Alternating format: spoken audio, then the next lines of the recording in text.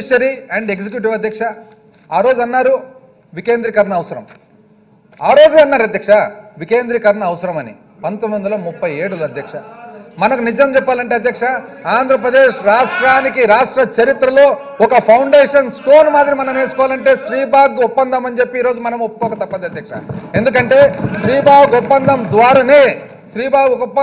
ద్వారానే వివిధ ప్రాంతాలన్నీ కూడా కలిసి ఒకటే దాటి మీదకి ఒకటే ప్లాట్ఫామ్ మీదకి వచ్చిన మాట ఈరోజు నేను మీ అందరికి కూడా నేను తెలియజేస్తా ఉండే అధ్యక్ష. ఆ రోజు అన్నారు అధ్యక్ష ఏదైతే ఎగ్జిక్యూటివ్ ఫంక్షన్స్ పరిపాలనకు సంబంధించిన బాధ్యతలు ఉన్నాయో అవి రాయలసీమలో పెడితే కోర్టు గుంటూరులో కోస్తాలో ఉండాలి. ఒకవేళ ఇక్కడ కోర్టు రాయలసీమలో ఉండే పాటు అయితే మరి ఏదైతే మరి పరిపాలన ఫంక్షన్స్ అన్ని కూడా విధులన్నీ కూడా నిర్వహించేది కోస్తాలో ఉండాలి. అయితే ఫస్ట్ చాయిస్ రాయలసీమకి ఇవ్వాలని చెప్పి శ్రీబాగ్ ఒప్పందంలో రాసుకున్న మాట ఒక్కసారి మీకు ఈరోజు ఈ సభ ద్వారా తెలియజేస్తా ఉన్నా అధ్యక్ష. ఆ తర్వాత అధ్యక్ష ఎంతో మంది సమరయోధులు స్వాతంత్ర సమయంలో పోరాడి ఆ తర్వాత స్వాతంత్రం వచ్చిన తర్వాత మరి అలుపెలగని పోరాటం చేసిన తర్వాత చివరకు పొట్టి శ్రీరాములు గారు తన జీవితాన్నే త్యాగం చేసిన తర్వాత మన ఆంధ్రప్రదేశ్ రాష్ట్రం ఏర్పడడం ఆంధ్ర స్టేట్ ఏర్పడడం ఒక్కసారి మీకు ఈరోజు మరి గుర్తు తెస్తా ఉన్నాను అధ్యక్ష. వచ్చిన తర్వాత అధ్యక్ష అదేవిధంగా అక్కడ చూసినట్లయితే హైదరాబాదులో అంటే హైదరాబాద్ స్టేట్లో 3 భాగాలు అధ్యక్ష. హైదరాబాద్ స్టేట్లో తెలుగు మాట్లాడే భాగం ఒకటి, మరాఠీ మాట్లాడే భాగం ఒకటి, కన్నడ మాట్లాడే భాగం ఒకటి. అయితే నిజాం పాలనలో ఉంది కాబట్టి అక్కడ కూడా మొదలైంది అధ్యక్ష. ఆశ్చర్యం ఏమంటే అధ్యక్ష ఈరోజు చాలామంది అసలు చరిత్ర చదివినప్పుడు కొన్ని అసలు మనకి తెలియని విషయాలు తెలుసుకుంటున్నామని ఆనందం కూడా అనిపిస్తుంది అధ్యక్ష. 1920లోనే అక్కడ ఒక సభ పెట్టినప్పుడు దాని పేరు ఆంధ్ర మహాసభ అని పెట్టినారు యాక్చువల్గా హైదరాబాద్లో అని చెప్పి ఈరోజు నేను తెలియజేస్తా ఉన్నాను అధ్యక్ష. అంటే ఆంధ్ర అనే పదము తెలుగు మాట్లాడే వాళ్ళందరికీ సంబంధించినది. వివిధ ప్రాంతాలు ఎన్నున్నా కూడా మనందరినీ కలిసి పెట్టినది తెలుగు అనే భాషని మరొకసారి మీ అందరికి కూడా తెలియజేస్తా ఉన్నా అధ్యక్ష. అయితే ఆ రోజు అధ్యక్ష ఆ తర్వాత స్వాతంత్రం వచ్చింది. స్వాతంత్రం వచ్చిన తర్వాత మరి ఏదైతే హైదరాబాద్ స్టేట్ ఉందో నిజాం పాలన నుంచి మనకు వాళ్ళు స్వాతంత్రం వచ్చిందో ఆడ 1952లో వాళ్ళు అక్కడ ఫస్ట్ పాపులర్ గవర్నమెంట్ అక్కడ ఎలక్ట్ కావడమే అధ్యక్ష. తెలంగాణ అప్పటికి హైదరాబాద్ స్టేట్ అన్నారు దాన్ని. ఆ తర్వాత విశాలాంధ్ర అనే ఒక డిమాండ్ వచ్చింది అధ్యక్ష. తెలుగు మాట్లాడే వాళ్ళందరి కోసం కూడా ఒక ప్రాంతం ఉండాలని చెప్పి అప్పటి ప్రధానమంత్రి జవహర్లాల్ నెహ్రూ గారు జస్టిస్ ఫజల్ అలీ కమిషన్ అని చెప్పేసి స్టేట్స్ రీఆర్గనైజేషన్ కమిషన్ వేసిన తర్వాత అప్పటికి ఆ హైదరాబాద్ స్టేట్లో ఉండే తెలుగు మాట్లాడే వాళ్ళు ఏమైతే ఉందో ఒకవైపు విశాలాంధ్ర కావాలని కోరుకుంటూ మరొక వైపు మా ప్రాంతానికి సంబంధించిన వాళ్ళకు మేము వెనుకబడి ఉన్నాం కాబట్టి మాకు ఏం సేఫ్ గార్డ్ సెక్యూరిటీ ఇస్తారని చెప్పి ఆ రోజు గట్టిగా మాట్లాడినారు అధ్యక్ష.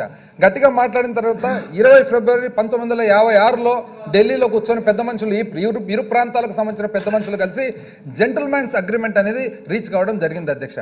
జెంటిల్మ్యాన్స్ అగ్రిమెంట్ ఏమని చెప్తూ ఉందంటే జెంటిల్మ్యాన్స్ అగ్రిమెంట్ ఒక రీజనల్ కౌన్సిల్ ఉండాలి. ఆ తర్వాత ఏదైతే ఆదాయం వస్తుందో తెలంగాణ ప్రాంతం నుంచి వచ్చే ఆదాయం ఏదైతే ఉందో అది ఆంధ్ర ప్రాంతం నుంచి వచ్చిన ఆదాయం చూసుకున్న తర్వాత ఒకవేళ తెలంగాణ ప్రాంతం నుంచి వచ్చే ఆదాయం ఆంధ్ర ప్రాంతం కంటే ఎక్కువ ఉంటే ఆ మిగులు భాగం మళ్ళీ తెలంగాణ మీదనే ఖర్చు పెట్టాలని చెప్పి రాసుకోవడము.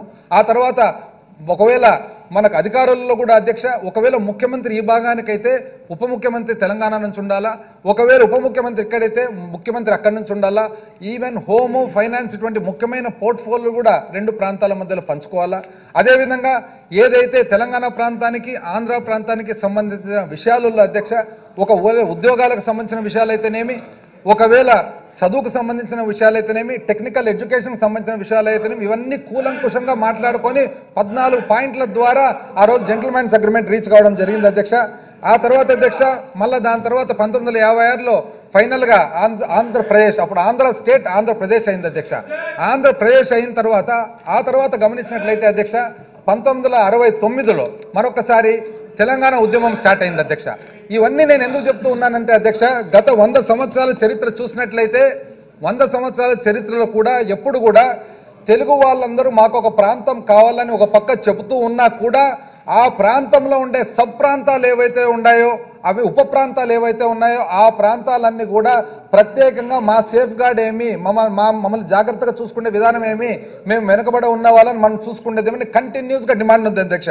ప్రతి 10-20 సంవత్సరాలకు ఏదో ఒక ఇన్సిడెంట్ జరగడము, ఏదో ఒక అప్హీవల్ జరగడము, ఏదో ఒక టర్బులెన్స్ రావడం అనేది మనం గమనిస్తూ వస్తూ ఉన్నాం అధ్యక్ష.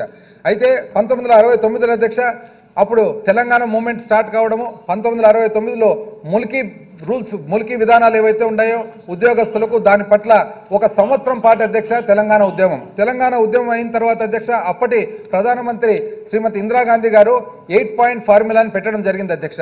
8 పాయింట్ ఫార్ములా ద్వారా ఎన్నో ఈ తెలంగాణ ప్రాంతానికి సంబంధించిన మరి వాళ్ళ అపోహలన్నీ కూడా సాటిస్ఫై అయ్యేటట్లుగా, అదేవిధంగా ఆంధ్ర ప్రాంతానికి సంబంధించిన ఎన్నో విషయాలు కూడా అడ్రస్ చేసేట్టుగా 8 పాయింట్ మళ్ళీ ఫార్ములా పెట్టడం అయినా కూడా సాటిస్ఫై కాకుండా 1972లో అధ్యక్ష మరి జయాంధ్ర మూవ్మెంట్ ద్వారా మరొకసారి ఇందిరాగాంధీ గారు అప్పటి ప్రధాని 6 పాయింట్ ఫార్ములా తేవడం జరిగింది అధ్యక్ష.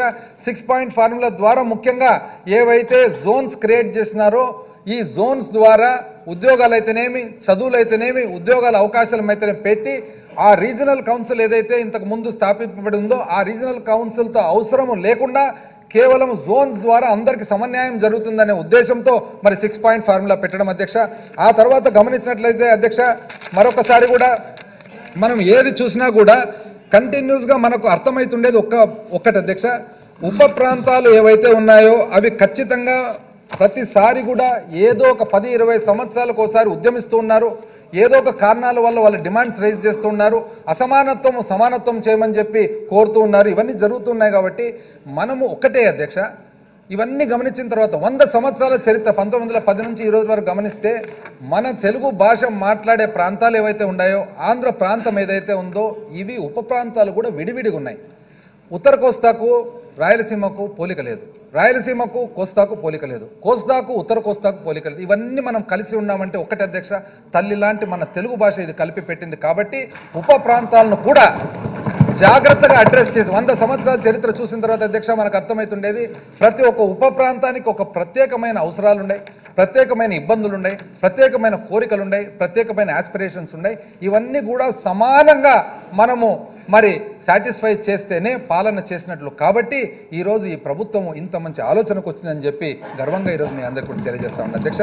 ఈరోజు గమనించినట్లయితే అధ్యక్ష ఆంధ్రప్రదేశ్ రాష్ట్రం జాగ్రఫికల్ యునైటెడే, మనమేం కలిసే ఉన్నాము. కాకపోతే సోషియో ఎకనామిక్ కంపారిజన్ ఏదైతే మనకు సోషల్గా కానీ ఆర్థికంగా కానీ మనకు సాంస్కృతికంగా కానీ సోషల్గా కానీ ఏది కూడా మరి అంత దగ్గర లేవు. కాబట్టి ఖచ్చితంగా మనం ఎట్టి పరిస్థితుల్లో కూడా అందరినీ సమానంగా చూడాల్సిన అవసరం ఉందని చెప్పి మరి మీకు తెలియజేస్తా ఉన్నాను అధ్యక్ష.